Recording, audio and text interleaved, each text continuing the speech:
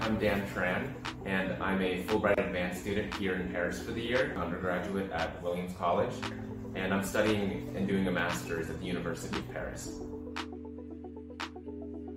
So I've always been interested in infectious diseases and vaccines.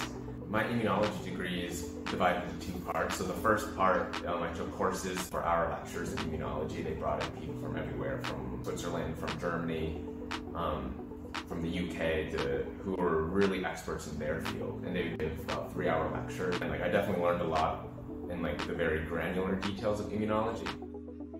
Now we're at the Hotel Bichat in the 8e of Paris.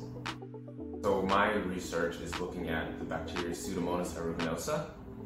So this is an agar plate of Pseudomonas aeruginosa, and it can cause some really bad pneumonia.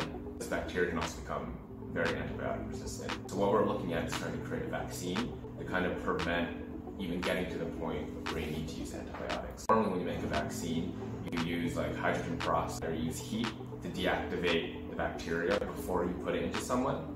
So what we're trying to do is, instead of using heat to kill the bacteria before using the vaccine, we're trying to use antibiotics.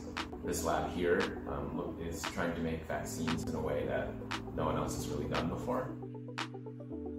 One thing that stood out to me that I tell a lot of people, around 30 years old, your thymus shrinks a lot, and that's one reason why we see the immune system become a lot weaker.